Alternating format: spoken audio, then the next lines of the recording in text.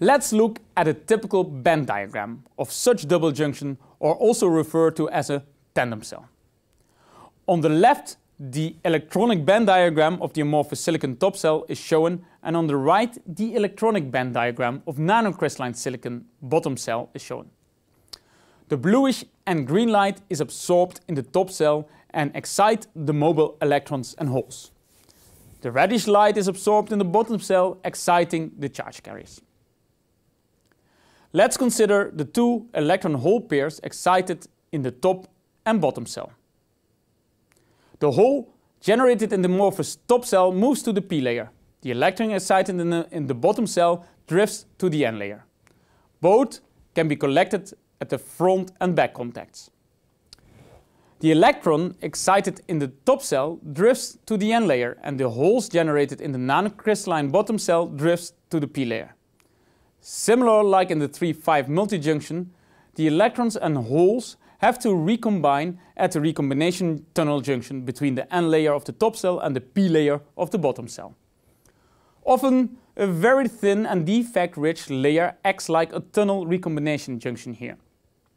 Here, these electrons and holes recombine. Again, the total current density is equal to that of the junction with the lowest current density. It means that in an optimized multi-junction cell, all current densities in the various subcells have to be matched to achieve the best spectral utilization. Let's look to the JV curves of a single-junction amorphous silicon solar cell and that of a single-junction nanocrystalline silicon solar cell. The high bandgap amorphous silicon has a high open circuit voltage of, let's say, 0.9 volts and a relatively low short circuit current density of 50 milliamps per square centimeters. Whereas the low bandgap material of nanocrystalline silicon has a lower open circuit voltage of 0.5 volts and a higher short circuit current density of 25 milliamps per square centimeters. How would the JV curve of the corresponding tandem cell look like? If you would make a multi-junction of both components, we would get a cell with an open circuit voltage equal to the sum of the open circuit voltages of the individual single cells. The resulting current density of the double junction is lower than the currents in both bottom cells. The total current utilization of the tandem cell is determined by the bottom cell, which is 25 milliamps per square centimeters. Given the examples of the single junction here, the best current matching of both cells would deliver 12.5 milliamps per square centimeters. Here you see an example of thin film silicon-based triple junction with an amorphous silicon top cell, an amorphous silicon germanium middle cell and a nanocrystalline silicon bottom cell, as developed at United Solar. The colored part in the spectral power density function represents the utilization of the solar spectrum by the individual cells. Blue represents the top cell, green represents the middle cell, and red represents the bottom cell. In this figure you see the EQE of the 3 pin junctions of a record triple junction of United Solar. As you can see, the individual cells have various overlaps. They don't look like the block functions as we have seen for the 3,5 technologies. The light with the wavelengths below 450 nanometers are utilized by the top cell only. Wavelengths at 550 nanometers are utilized by the top cell and middle cell. Wavelengths at 650 nanometers are utilized by all three junctions. Wavelengths above 900 nanometers are only utilized by the bottom cell. Consequently, optimizing thin film silicon multi-junction solar cells is a complex interplay between the various thicknesses and light trapping concept used in the solar cell. In this slide you see the most studied and developed thin film silicon concept on lab scale. The record single junction amorphous silicon solar cell developed by Oerlikon Solar has an efficiency of 10.1%. The best single junction nanocrystalline silicon solar cell is 10.7%, as obtained by EPFL in Neuchâtel in Switzerland. The best result for a micromorph double junction or an amorphous nanocrystalline double junction is 12.3% obtained by Oerlikon Solar. LG in Korea has the record for the amorphous nanocrystalline triple junction with 13.4%. United Solar achieved an initial efficiency of 16.3% for the triple junction based on amorphous silicon germanium, and nanocrystalline silicon. However, the stability of the amorphous alloy used in this triple junction is a big issue. The hydrogenated amorphous silicon alloys suffer from light-induced degradation, and the stable efficiency drops below that of 13.4% as achieved by the amorphous nano triple junction. The light-induced degradation, also referred to as the stable-Wronski effect, is one of the biggest challenges for the thin film solar cells. The recombination of light-excited charge carriers generate some metastable defects in the absorber layers. More bulk defects means enhanced charge carrier recombination in the bulk, which mainly affects the performance of the amorphous solar cells. The performance of amorphous solar cells relatively decrease with 10 to 15% due to light-induced degradation. And therefore, people talk about stabilized efficiency. If the stable-Wronski effect could be tackled, thin film silicon devices could achieve efficiencies well above 16%. Another aspect of thin film silicon solar cell is the current matching between the various solar cells. Textured surfaces are being used to scatter light into the various junctions to enhance the absorption path length, which allows to use thinner absorber layers. This becomes more important for the bottom cell, as this nanocrystalline silicon film is the thickest layer in the device and it has to absorb the most reddish part of the spectrum. Secondly, intermediate reflector layers are being used as a tool to manage the light management between the cells, like indicated by the blue layers. The top junction and bottom junctions are separated with a low reflective index material. Due to the large refractive index mismatch between this intermediate reflective layer and the top cell, more light is reflected back into the top cell. This allows the amorphous top cell to be made thinner and makes the device less sensitive to light-induced degradation. Nowadays, doped nanocrystalline silicon oxide layers are used as intermediate reflective layers. They have the bifunctionality of generating the built-in field over the absorber layers and to act as transparent intermediate reflective layers. Let's go to the Demis lab at the Delft University of Technology. We will show how thin film silicon solar cells are made on lab scale. Before deposition, the samples have to be cleaned in a so-called ultrasonic cleaning bath. The potential dirt and dust particles are removed. Since the solar cell device is only several hundreds of nanometers up to a few microns thick, a dust particle on the substrate will generate a shunt between the front and back contact in the final solar cell. Here we use a substrate that is coming from the Japanese Asahi Glass company and already has a TCO coating on it. The TCO coating is a fluorine doped tin oxide and is responsible for the hazy color. In this movie, we deposit a thin zinc oxide layer on top of the Asahi substrate to protect the tin oxide from the next processing steps. The substrate is mounted on a sample holder and put into a low lock. A low lock is a chamber in which the substrate is brought under low pressure before it's moved into the processing chamber.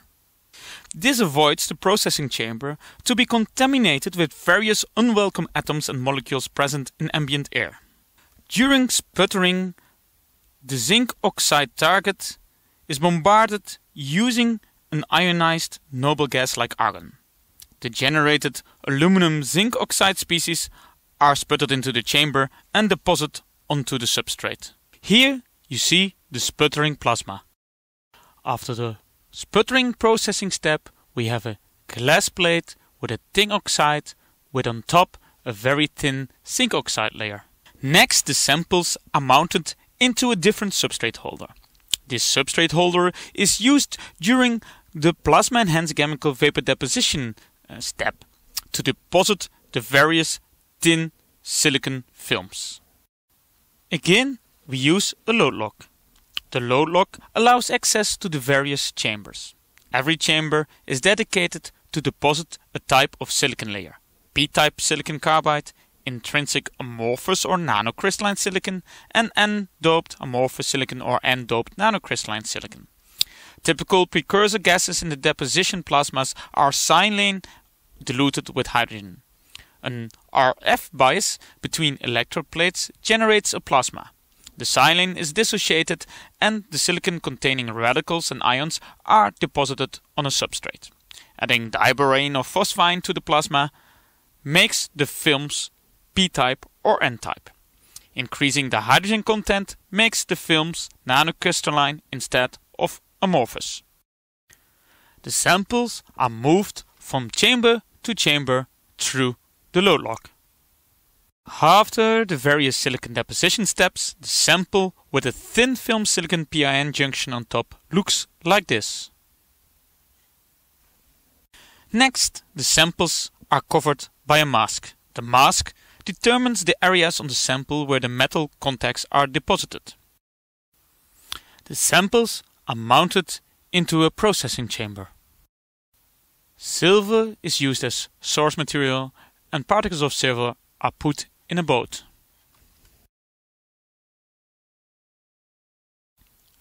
The silver is evaporated using an electron beam. The silver vapor deposits on the samples and form the back metal contacts.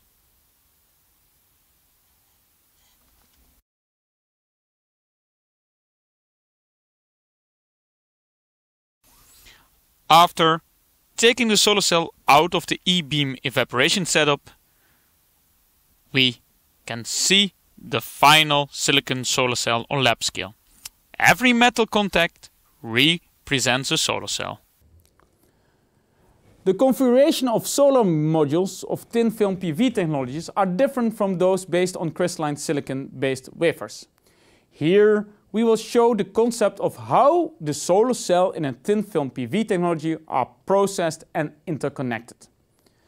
We will show it here for a thin film silicon PV technology. In the next blocks we will discuss other thin film technologies like CIGS and cadmium telluride. Similar interconnection schemes are being used for these technologies. The solar module and its interconnection is processed in one process sequence. The substrate carrier of the module is a large glass substrate. On the glass plates the front TCO is deposited. Using intense lasers, lines of TCO are removed. This process is called laser scribing and determines the area of the solar cells. On top of the TCO, the various silicon layers are deposited, making the PV active part. After the silicon process step, a second laser scribing step is made. The metal back contact is deposited, after which the last laser scribe step is used. The whole cell is finished by covering it with an encapsulant material. In this interconnection scheme, the metal back contact is connected with the front zinc oxide contact of the next cell. A module consists out of long strips of solar cells which are interconnected. Here you see a picture of a micromorph tandem module. You can see the various solar cells and the laser scribes. The open circuit voltage of the module is determined by the number of solar cell strips that are connected in series. Note that shading effects on this type of module is different from that of wafer-based crystalline silicon solar cells. The best module efficiencies are in the order of 11% as achieved by companies like Tokyo Electron, Panasonic and Kaneka. Another advantage of thin film PV technology is that you have an option to deposit it on flexible substrates. Here I give an example of the Hyatt Solar company, who develops a technology that is deposited on a temporary aluminum foil. The entire solar cell is processed on the foil and encapsulated at the backside. Then the temporary substrate is etched away and the front side is encapsulated. This results in a very low weight flexible substrate which can be integrated in curved rooftop elements. The advantage of lightweight is that a professor can lift it quite easily. This technology can be installed on simple rooftop constructions that have a low maximum for the ballast weight. Compare this to glass-based solar panels. These can be quite heavy. Secondly, if the product is integrated into roof elements, it saves significantly on the installation cost, which has to become the largest contributor to the non-modular cost of a PV system. At the moment, only thin-film silicon technologies have demonstrated flexible modules with reasonable efficiencies on lab scale. This was the quick introduction into thin-film silicon PV technology. In view of time limitation, I did not talk about the thin-film silicon junction crystalline solar cells. These are based on thermal crystallization of amorphous silicon deposited on non-wafer-based substrates. On lab scale, close to 12% conversion efficiencies have been achieved with this approach as well. In the next block, I will talk about CIGS PV technology. This is the thin-film PV technology which has the highest achieved efficiencies on both lab scale and module level. See you in the next block.